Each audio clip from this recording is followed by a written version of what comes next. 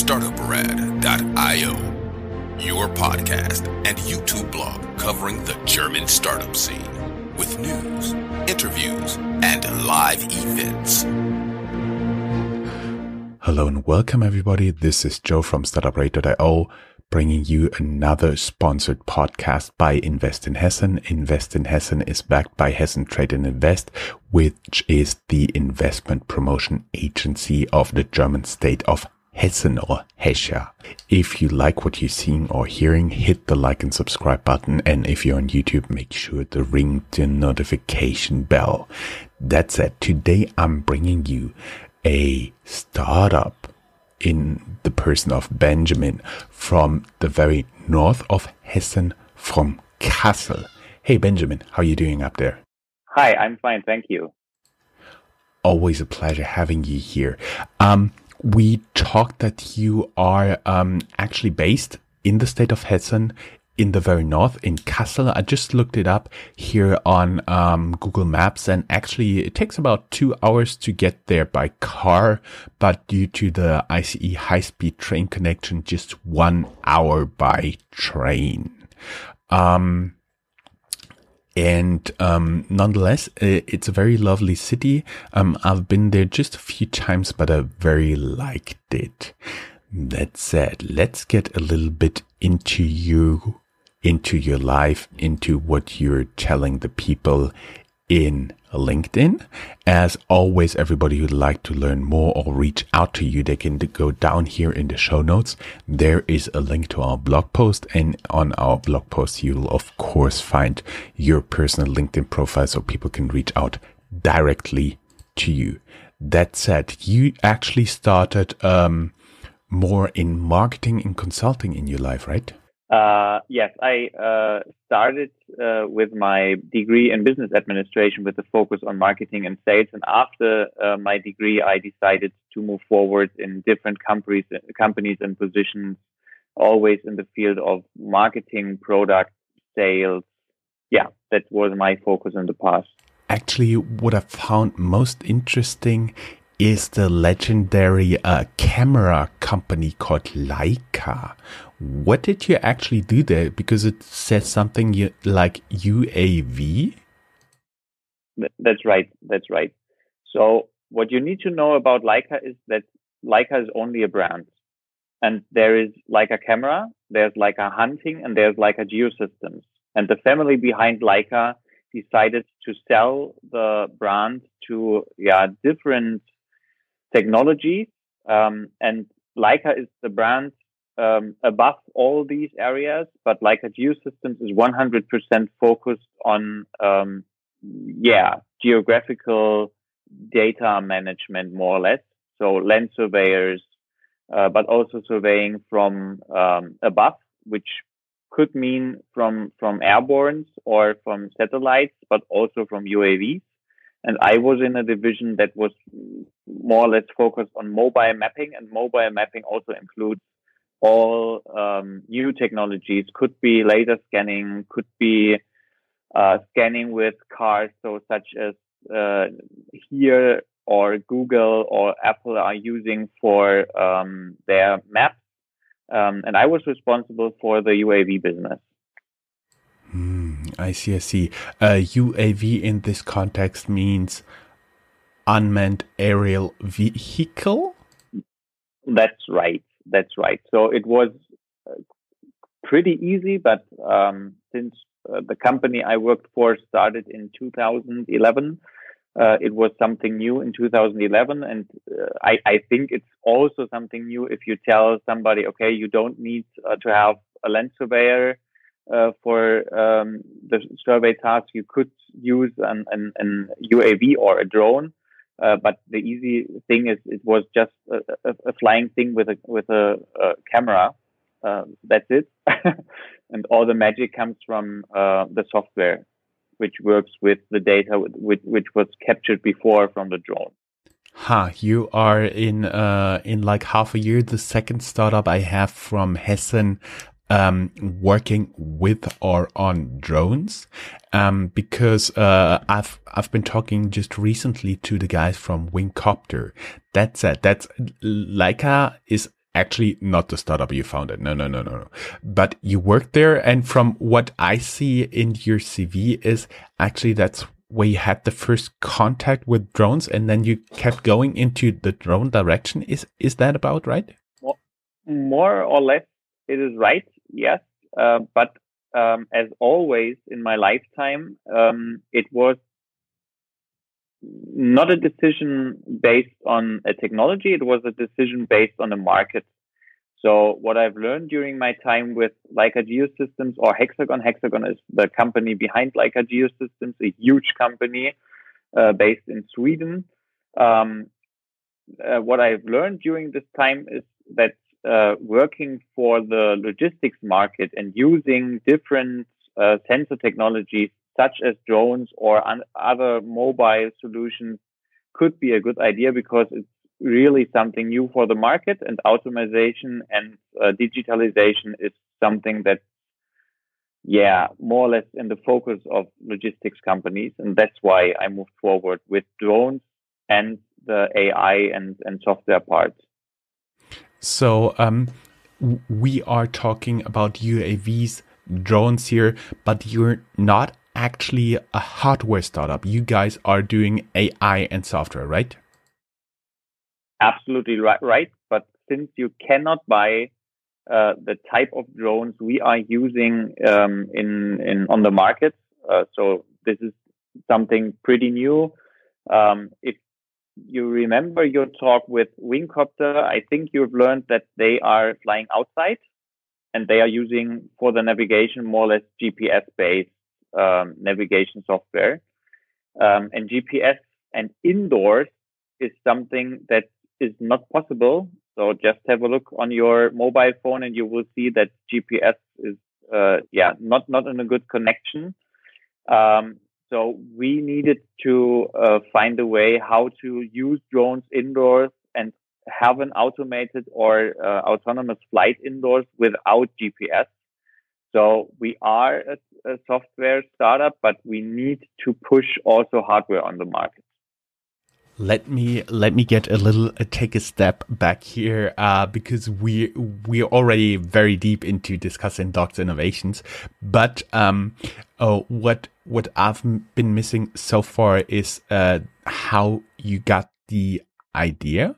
And we may add, I also learned in the Wingcopter interview, which of course I will link down here in the show notes as well, was there working with the tilt rotor technology. If you want to know what this is, go down in the show notes and listen to the interview. And just a hint from my side, Tom is an absolutely great entrepreneur. And he's doing very, very well. And I think the rise of Wingcopter will not stop. I think Corona really helped them, and they are on a very, very great way. So Benjamin did not know that, but I actually interviewed Tom there. So go down here in the show notes. There's the link. Yeah. So thumbs up for Tom and his company.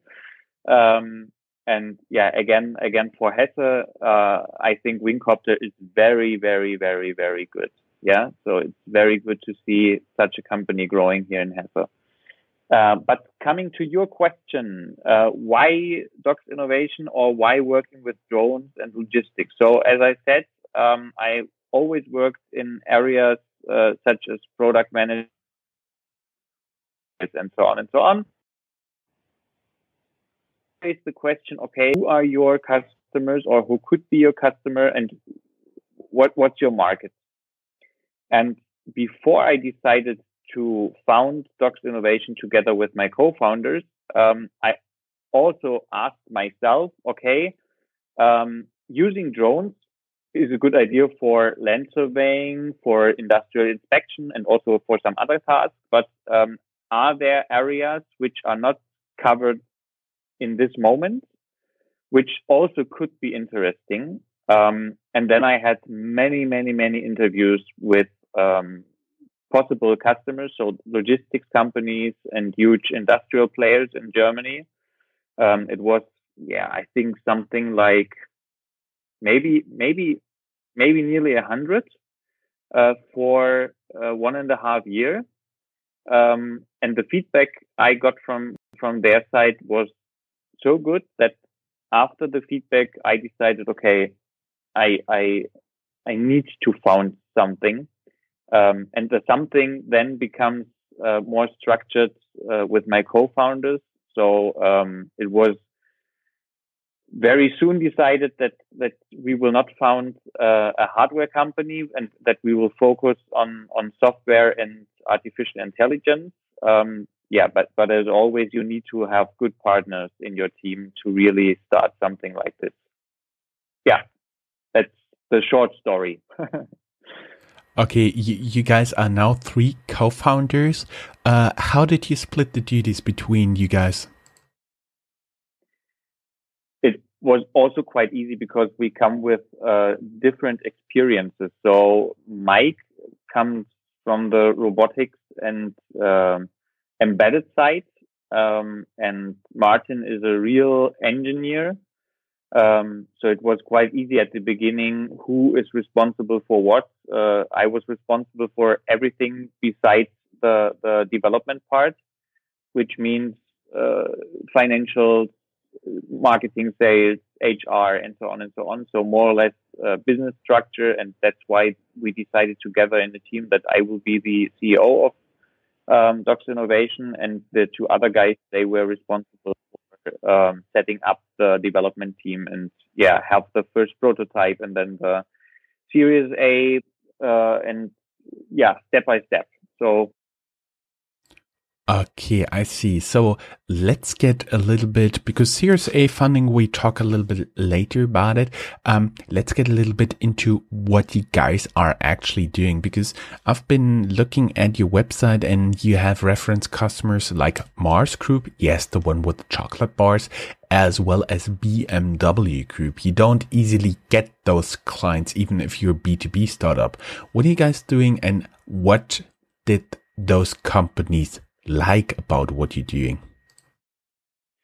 Okay, coming to Mars Corporation, they do not only sell chocolate bars. I think the most important part of their business is pet food.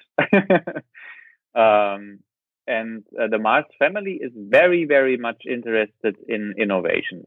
Mars works together with different 3PLs. 3PL means third-party logistics service providers. And here in Germany, they work together with a company named Richtering. And Richtering asked us, okay, is there any possibility for our daily inventory management? Is there any technology available that could automate our processes? And then we presented to them our solution inventory. And then they got back to the Mars Corporation. They told them, okay, this is something which could be really interesting for you. And then it was a decision together with the Mars Corporation here in Germany. And then in the second step, directly from the Mars family in the US, which was absolutely crazy for us because we had a presentation without being at the presentation.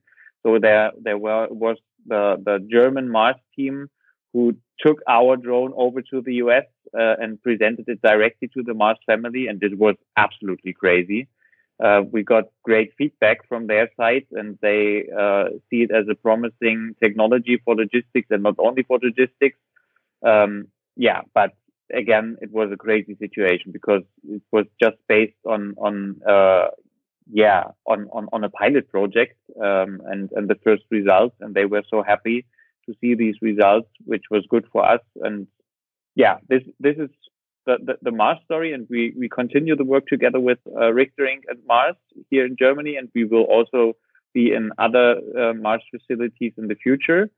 Coming to BMW, this was not an classical case for us because the first technology which was on our roadmap was inventory. So having inventory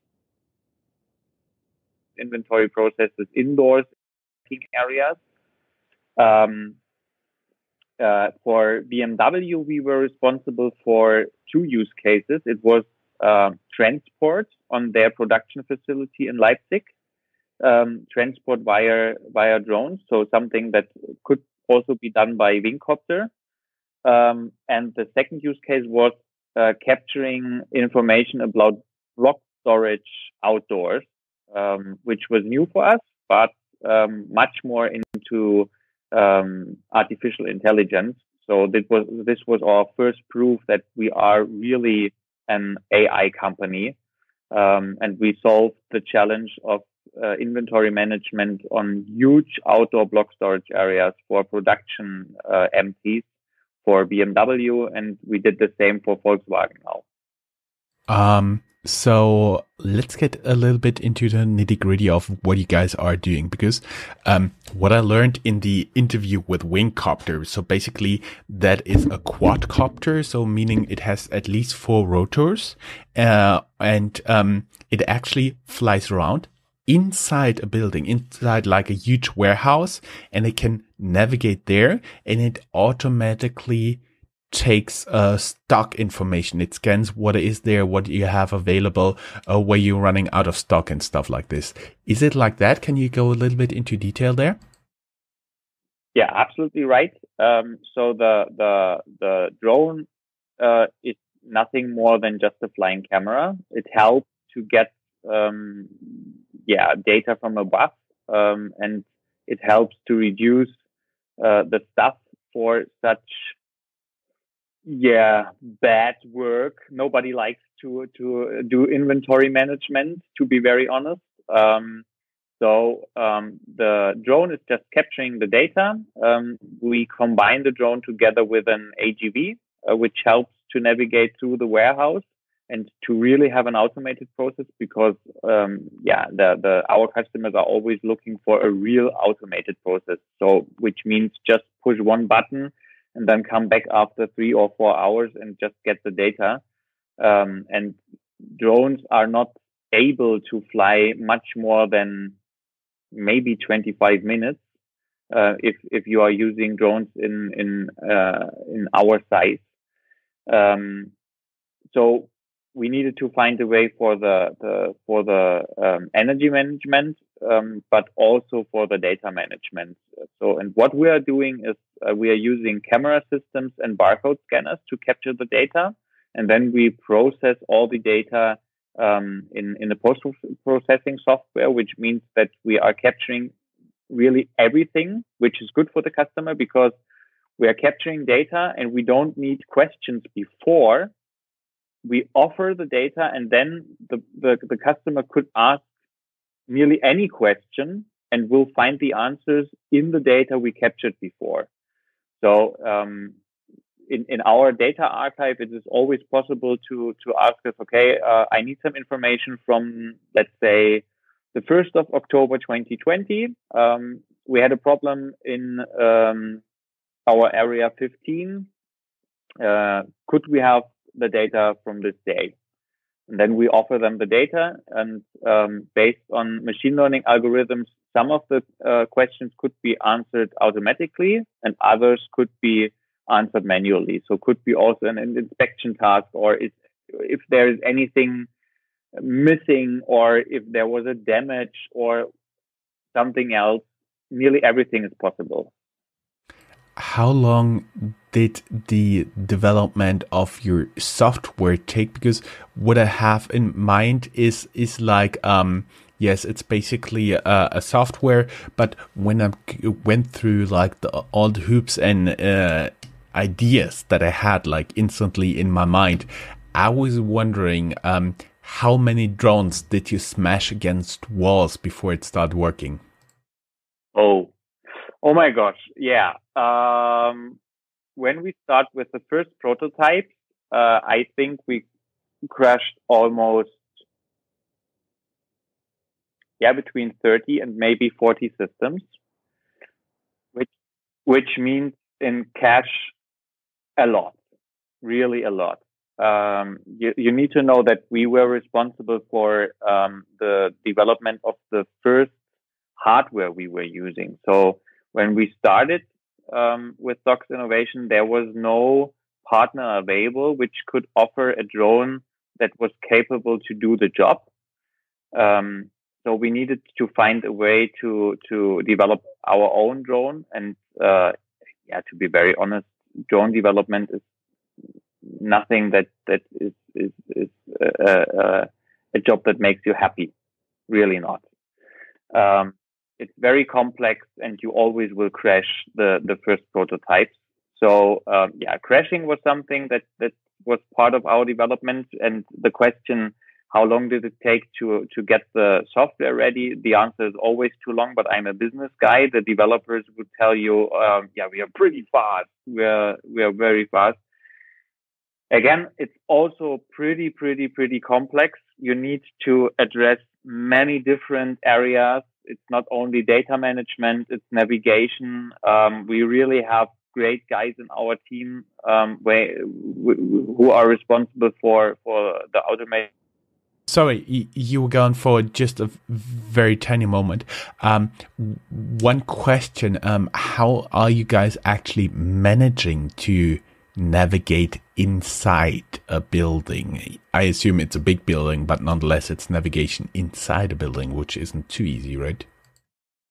No, that's right. We are using more or less SLAM algorithm and different sensor technologies. So LiDAR, stereo cameras, and some other sensors for the navigation. And it's a combination between global mapping and local mapping for all the geeks.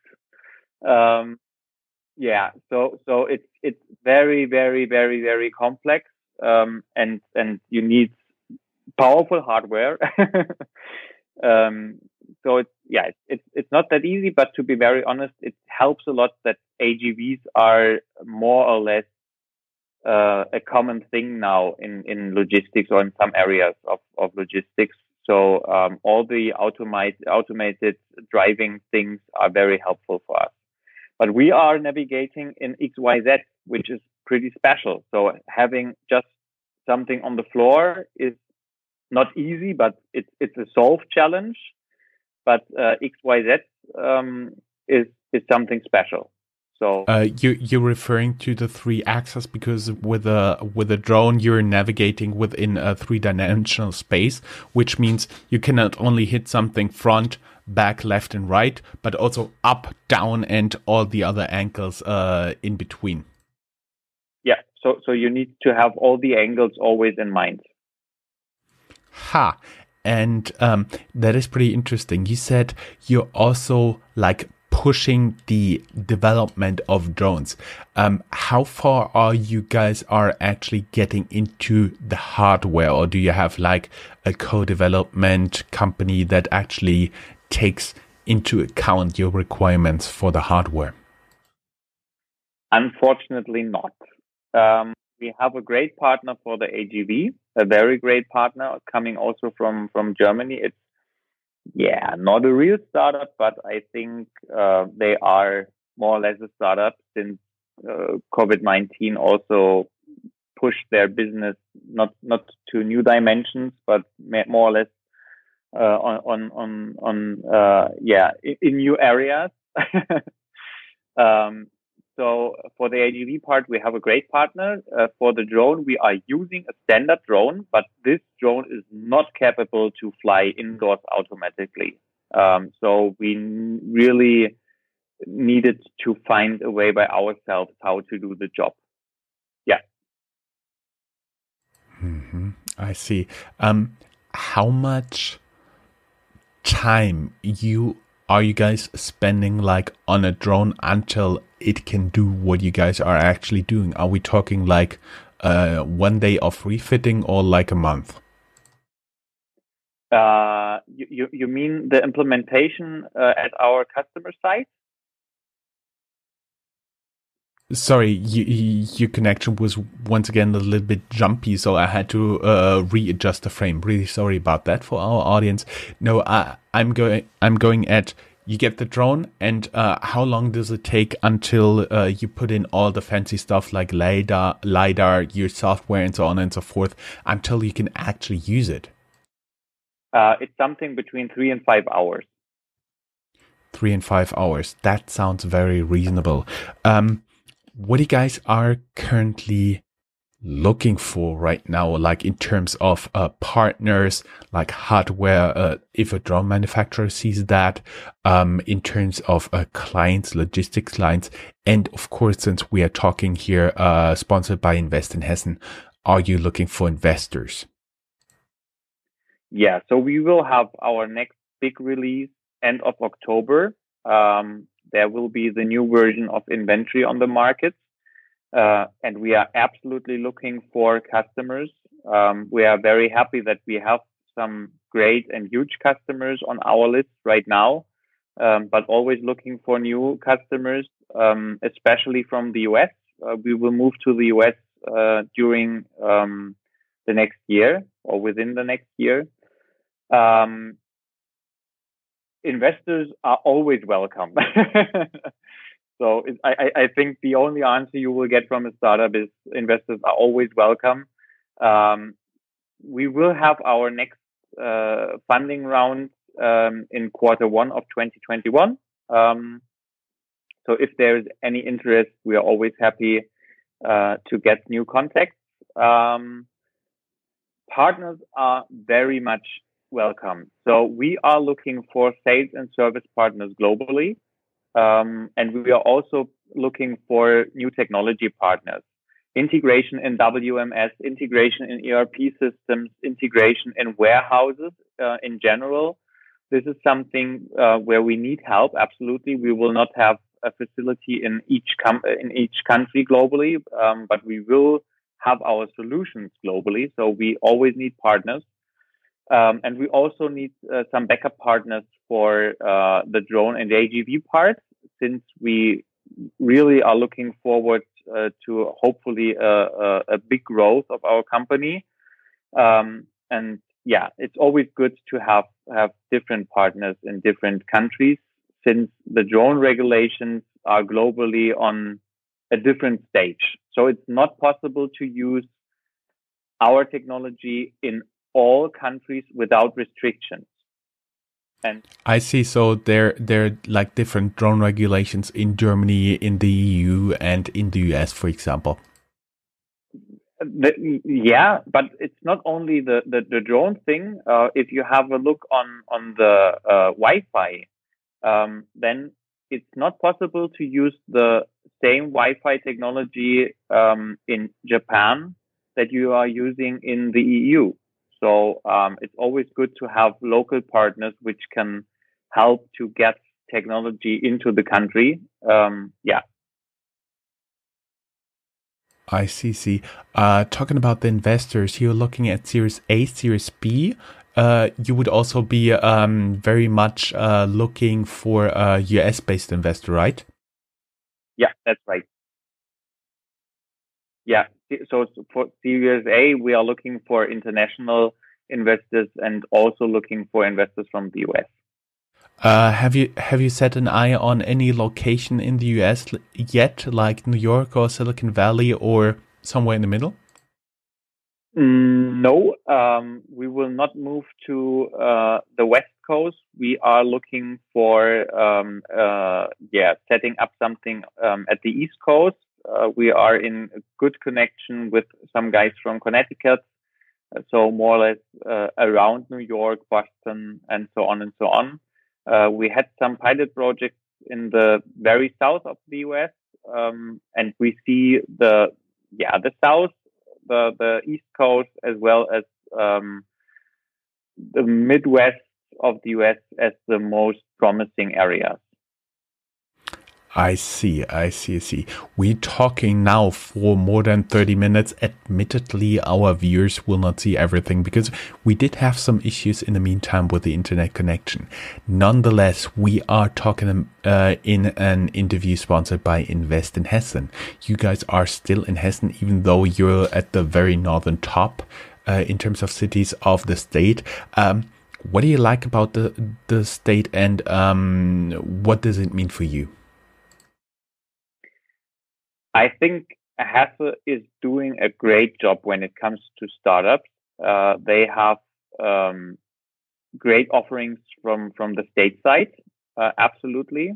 They are very much interested in pushing startups so that they are visible on the entrepreneur or startup map in Germany, but also in Europe. And when it comes to North Hesse, I also could tell you that the local business agencies from the state side, they support us very, very much, very, very much. So we have a research project together with the state organization for North Hesse here, and we have really great events that were organized from the state side. So yeah, I think Hesse is pretty much interested in pushing startup business. Great final words. There's actually nothing more I have to ask about you. Thank you very much. It was a pleasure having you. Sorry to all the listeners and audience for the interruptions, but that's the only thing we could do in times of Corona with our internet connection. Thank you, Benjamin, for being a guest. It was a pleasure having you, and thumbs pressed for the release of your newest version, which will be just approximately 2 weeks down the road from this publication. So everybody who's listening to this, have a look at the website of the company. Of course, go down here in the show notes. There will be a link to our blog post. And of course, in the blog post, there's a link not only to your LinkedIn profile, but also to the company's website. Thank you. That's all, folks. Find more news, streams, events, and interviews at www.startuprad.io. Remember, sharing is caring.